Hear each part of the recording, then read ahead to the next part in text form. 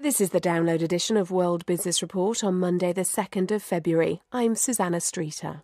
Greece's new finance minister begins a charm offensive around Europe. We will come to every European capital like we're here today with very sensible proposals for putting Greece off the headlines. But will a funding lifeline for Greek banks continue? We find out why anti-tax avoidance campaigners have a powerful new ally. It's not coming from the heart. It's coming from a pragmatic realization that this might be a path forward to get part of his agenda. And strumming into the big time.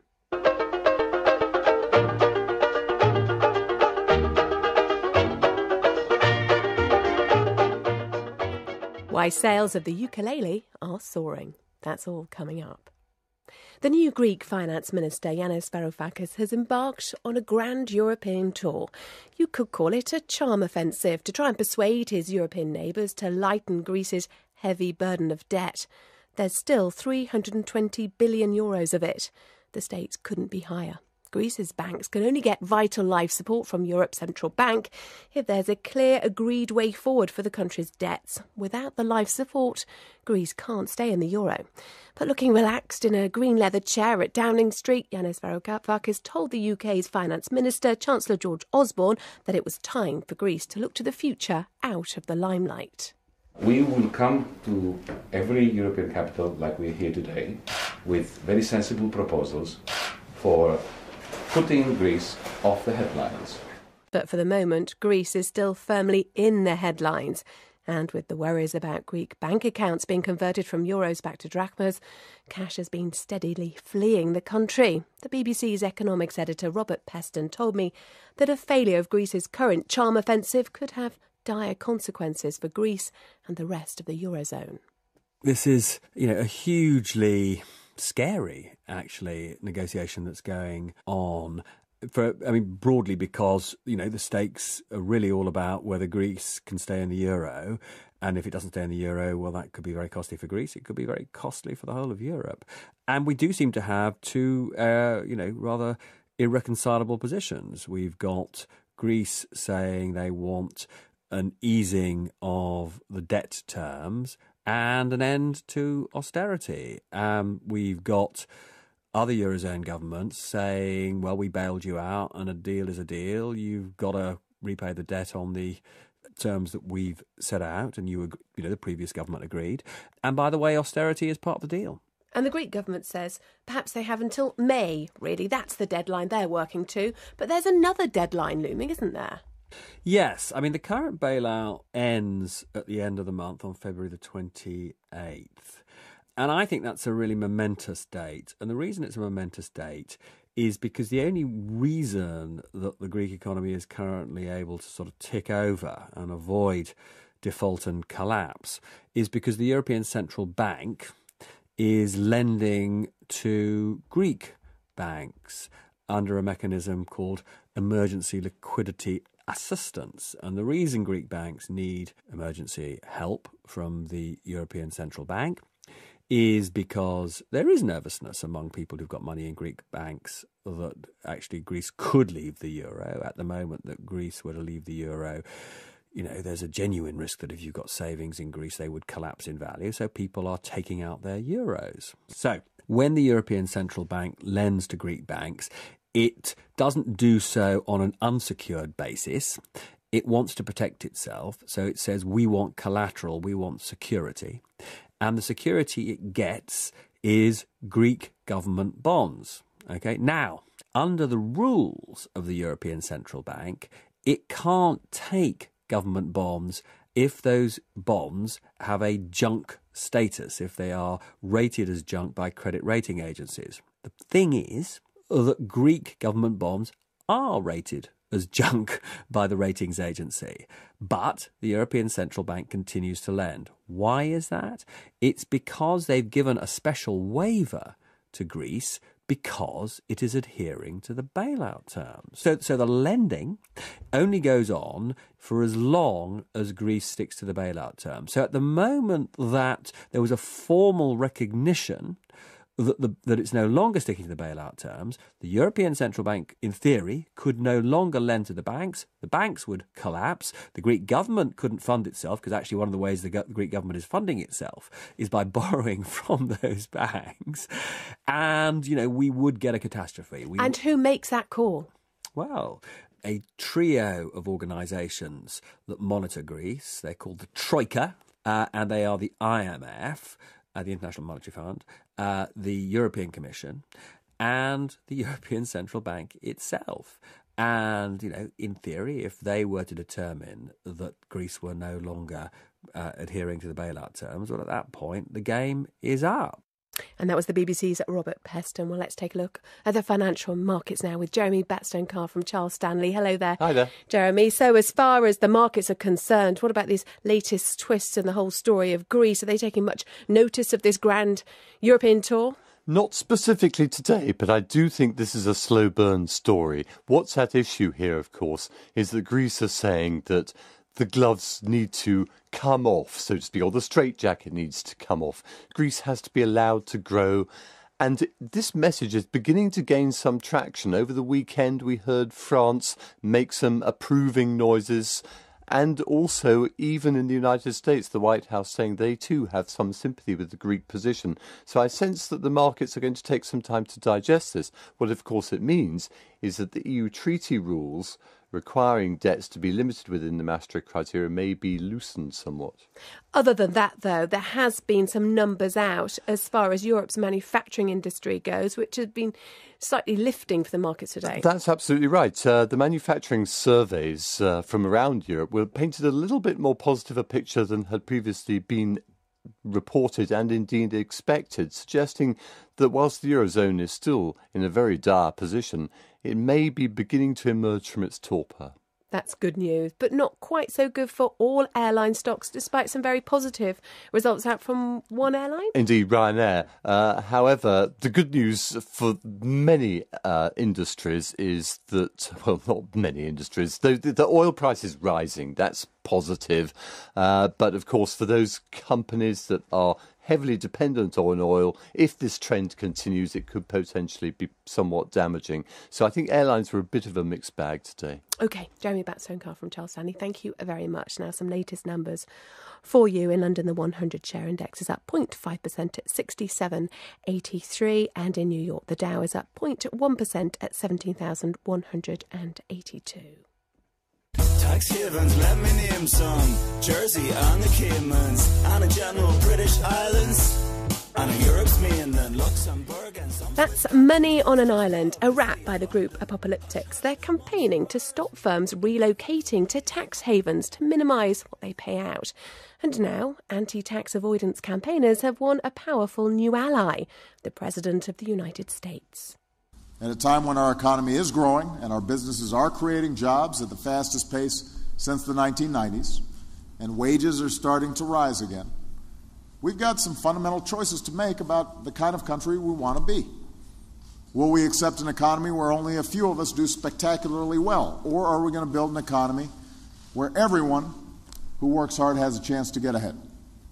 This country does best when everybody gets a fair shot, and everybody's doing their fair share, and everybody plays by the same set of rules. In the budget he's just sent to Congress for 2016, it includes a plan for a one-off 14% tax on more than $2 trillion held offshore by large corporations. He'd already called companies unpatriotic for relocating just to reduce their tax burden. So, is this just a popular stunt, or could the proposal be passed? Well, Gary Hofbauer is from the Peterson Institute for International Economics, and he told me that there was quite a lot of compromise in the president's budget. No, he's been on this agenda, I would say, for his whole term in office, so since 2008. I mean, this is something that he's wanted. It reflects his views that overseas investment by U.S. firms is not particularly good for the United States. But he's repackaged his proposals in a way that is somewhat more acceptable to the Republican majority in Congress. So what's he done? He's offered a bit of stick and, interestingly, a carrot as well. You put it exactly right. The stick is that he's going to tax unrepatriated earnings. Now, this isn't cash. This is just money that firms have abroad that they didn't bring back to the U.S. They may have invested it in plant, equipment, distribution systems, whatever. We don't have a really good fix on the number, but it's about $2 trillion. And he wants to tax that at a 14% rate. He thinks most of it is in tax haven countries. We don't know that for sure. He hopes to raise a little north of $200 billion on that one-time charge. And then his carrot is that he would come back from earlier proposals that the Obama administration made and tax future profits that are not brought back to the United States at a lower than U.S. tax rate. Our tax rate is now 35%. So he would tax these future profits earned abroad at 19%. If the money is actually brought back to the United States and invested here in the United States, then that would be an offset against the tax. So is this compromise somewhat of a surprise, or do you just think it's realistic, given the fact that the Democrats don't have the majority in Congress? Oh, absolutely. It's a realistic, pragmatic step. He'd like to do something in the last 2 years in office, and he's making progress on trade with the Republicans. But on tax, he knows that he cannot get anything through unless he comes quite a ways towards the Republican position. This is a first step. It's not all the distance you'll have to travel. It's not coming from the heart. It's coming from a pragmatic realization that this might be a path forward to get part of his agenda. Because, of course, corporate America will be lobbying hard to stop this going through in its entirety. They argue, of course, that such measures in law allow them to do their business properly. Oh, absolutely. And if you look at the U.S. tax system on corporate America, as you say, which let me just define that as pretty large corporations, the kind of names that we think of when we think of corporate America, our taxes are higher than any other advanced country in almost any other country on corporate America. And then corporate America tries to wiggle out of this tax burden by various devices. They've got lots of lawyers working and so forth, and one of them is to keep profits abroad, not to bring them back and have them subject to high taxation when they're brought back. And the Republican view, and it's a view I share, is that the U.S. needs to reform its basic tax system to really reduce the discrepancy between the very high taxes we have and the much lower taxes that, for example, Britain has, or even France, much less Ireland or Canada or China. So this is kind of a step in that direction, and corporate America doesn't want any changes that increase the wedge between the U.S. tax burden on corporate America and the burden that other countries place on their corporations. And that was Gary Hufbauer from the Peterson Institute for International Economics. You're listening to World Business Report from the BBC World Service. Still to come, we'll be busting the myth of ambition in the workplace. Lucy Kellaway explains why workers are wise to avoid promotion. Being a middle manager is simply the most thankless job ever invented. Workers are not idiots. They look at what the people above them are doing and think, no way. That's coming up. It's a cheap computer on a small square of circuit board aimed at giving the children, in particular, the chance to start programming, or coding, as it's now called. But it's sold in its millions. The Raspberry Pi is fast becoming Britain's most successful computer, and now the charity behind it have set their sights on exporting the product all over the world. Today, a new version was unveiled, offering child coders and others a faster processor and more memory than ever before, but at about the same price. Well, I asked Eben Upton, who is the founder of Raspberry Pi, if he was surprised that his modest product has become so successful. It's been successful beyond our wildest dreams. So when we started this project, we thought we might sell 10 or 20,000 of these computers, best case. We've sold over 4.5 million of them. We think somewhere between 1 and 2 million of those have gone into the hands of children. And we're actually really now starting to see the impact of that on university admissions in particular, on the number of people applying to study computer science at university. So it's made a massive difference so far, you think. What is it about the Raspberry Pi? Describe how it works, what it looks like, that's really encouraged children and teenagers in particular, and those looking to go to university, to get involved in coding a lot more. Raspberry Pi is a credit card-sized computer, so it's almost exactly the size of a credit card. It's a bare PCB, so it has no case by default. You plug it into your television, you plug a mouse and a keyboard into it, you can power it using a mobile phone charger. And it comes installed with things children will find fun, so it has, for example, a copy of Minecraft on there, and it has a media player, but it also comes installed with all of the tools that you might need to become a professional computer programmer. I think children have taken to it because it's not in a shiny box, rather than taking to it in spite of that. Yeah, it's incredible, isn't it? Because normally, as you say, you would think that children would be more lured to the amazing games that you can play on it. But this really goes back to basics, doesn't it? Yeah, I think children are often lured to learning things that their parents don't know. Children like having secret knowledge. And so having a platform that has this level of hackability that people can just play around with it gives children a chance to do those things their parents just don't understand. I think that can be very attractive to people. Now, you started off with quite modest aims. What were you doing at the time when you realised there was this kind of gap, not just in the market, but in knowledge as well? So I was teaching at the university in Cambridge, and one of my jobs was to go and find new 18-year-olds to come and study computer science. And we found that, many fewer people were interested in doing it than 10 years before. So I was doing this in about 2005. So we'd had a decline in the number of people. We'd also had a decline in the sorts of things those people knew how to do when they arrived. And really, Raspberry Pi was an attempt on the part of several of us at the university to kind of reboot some of that computing culture we had that in the 1980s and give children in the 2000s some of those experiences that some of us had when we were children. Tell me more about this new model, 6 times more powerful than the current model. Why does it need to be that much more powerful? We saw an increasing number of people trying to use it actually as a PC. And while it's very close to being a viable general-purpose computer, it falls a little short in some areas. The web browsing performance perhaps was not quite what we would like. And so we've added these features primarily to make the platform more kind of generally attractive. Don't you run the risk, though, of starting a Pi war, like some children who've got the old version feeling a bit behind the times? There is that risk. I think that one of the reasons we try to keep this thing costs, the deluxe version we're releasing today costs $35. The discount, the cheapest version or entry level version costs $20. So we try to keep this thing almost pocket money cheap. So we hope that too many people will forgive us. Why do you think it's so important for children to learn how to code? Coding provides children, with an opportunity to be professional engineers, which I happen to think is a great job, and can be a real ladder actually for social mobility. If you're good at engineering, it doesn't matter what your background is. I think also the skills that you learn through coding can be of use to you, that you learn a kind of an analytical thinking, a critical thinking, which can be of use to you in a lot of other careers as well.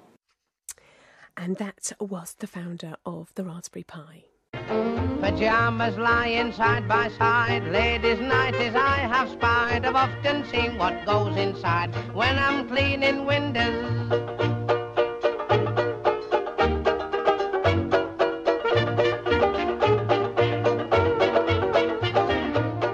George Formby, the unmistakable ukulele player. Not what you'll describe as cool, perhaps, but suddenly the ukulele has acquired some serious street cred. Sales of the so-called bonsai guitar are up 5-fold this year as a new generation of strummers get into the groove. Tony Bonsignore has been out and about in London to find exactly why the kids now think ukes are cool. I'm Paul Gardner. I'm the manager of Hobgoblin Music in London. For at least the last 10 years, the ukulele boom has gone up and up. It's a strong, steady seller. A lot of people are playing the ukulele. I teach a little bit, personally, mainly jazz. Jazz ukulele? It's just something with a bit of swing.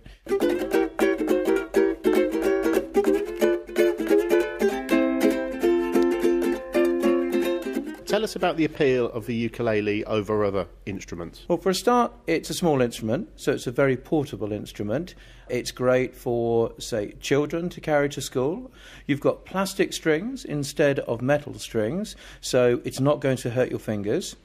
It's a totally accessible instrument. And you mentioned schools there, so getting increasingly popular in schools. The recorder has always been that traditional school instrument, but you find a lot of guitar teachers are now moving into teaching not only guitar at school, but also mandolin, but ukulele as well. It's easy for a child to play. You need a couple of chords, and then you can be very happily singing along to a song. A recorder, you're playing it, you obviously can't sing at the same time. It's a very screechy noise. But with the ukulele, it is a very soft and sweet sound.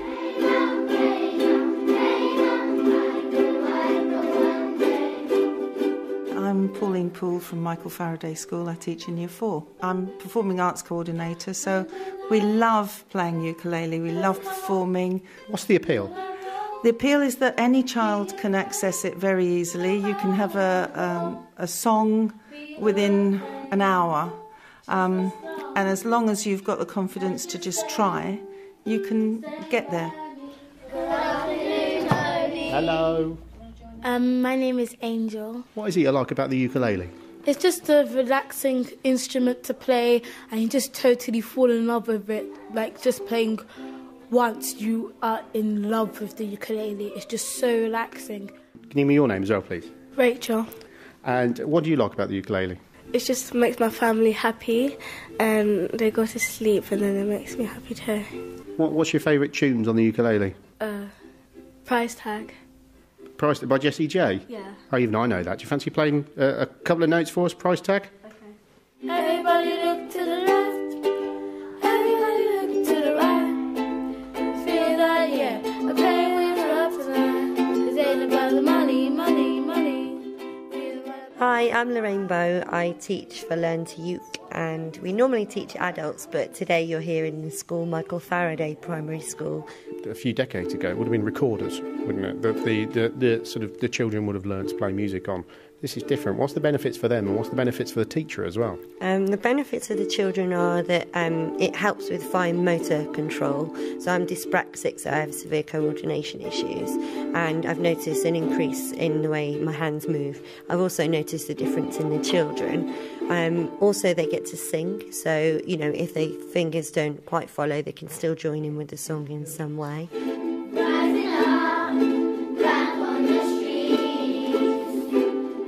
I read a lot of the reports today. I think it's a little bit lazy journalism where people only talk about George Formby, because there's lots and lots of amazing ukulele players out there and amazing ukulele bands that it's worth checking out. And I think they're the people who have sparked this latest craze, not, you know, the people who are buying the ukuleles.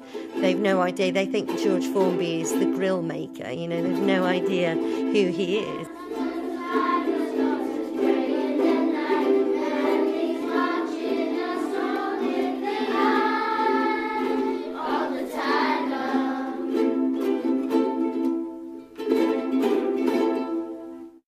Very impressive playing there. Tony Bonsignori out swinging with the ukes in London.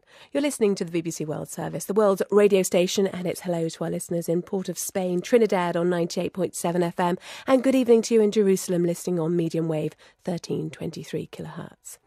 Now, according to the stereotype, working life is all about inching yourself slowly up the greasy pole with success measured in terms of swelling pay packets and growing responsibilities. Our regular commentator Lucy Kellaway of the Financial Times is never one to accept received wisdom, and she says that caricature is simply false. Here she is. Not long ago, thousands of workers in the US were asked if they fancied the idea of being promoted to the rank of manager. You might have thought they would have mostly said yes. But they didn't. 2/3 said no thanks, I'd rather stick with the lowly job I have. So why don't most people want to be managers? Well, more than half of them explained that they liked the job they had and therefore saw no reason to change it. This strikes me as an excellent reason. About 1/3 of the sample said that what put them off were the long hours and the responsibility that went with being a manager, which is also fair enough. But implicit in all this is a truth that companies try to keep quiet about. Being a middle manager is simply the most thankless job ever invented. Workers are not idiots. They look at what the people above them are doing and think, no way. If anyone still clings to the fantasy that it's going to be nice to be a middle manager, a big study written up recently on the Harvard Business Review website puts the record straight.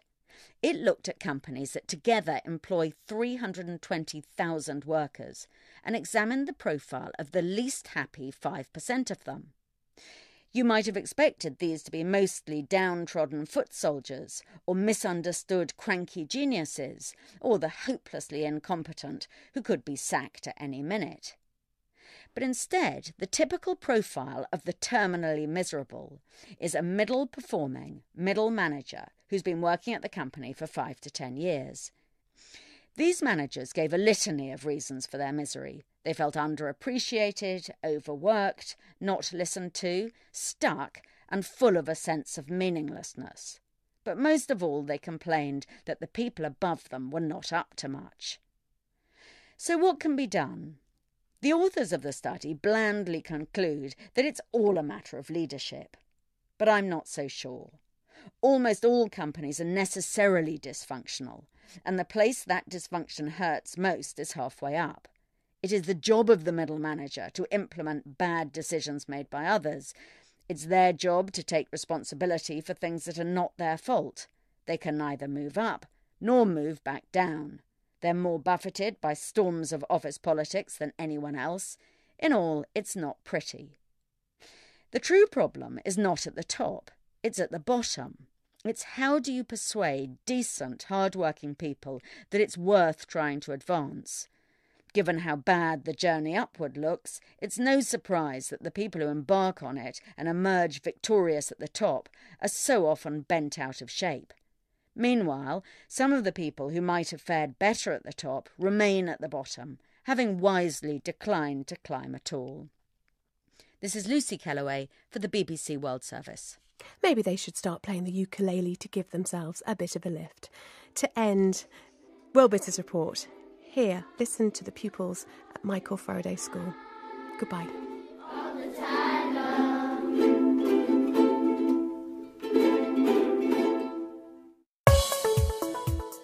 You've been listening to World Business Report from the BBC World Service. For more news and analysis, download Business Matters, our daily hour-long mix of current affairs and debate, published at breakfast time in Asia and Europe. We debate key trends in the worlds of work, politics, technology and the environment. Find it at bbc.com/podcasts. You can also follow us and get our latest audio at twitter.com/BBC World Biz and talk to us on Facebook at facebook.com/BBC Business.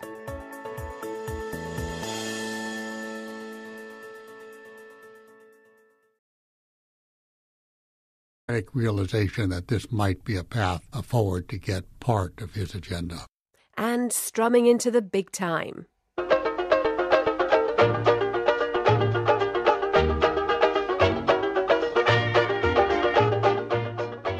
Why sales of the ukulele are soaring. That's all coming up.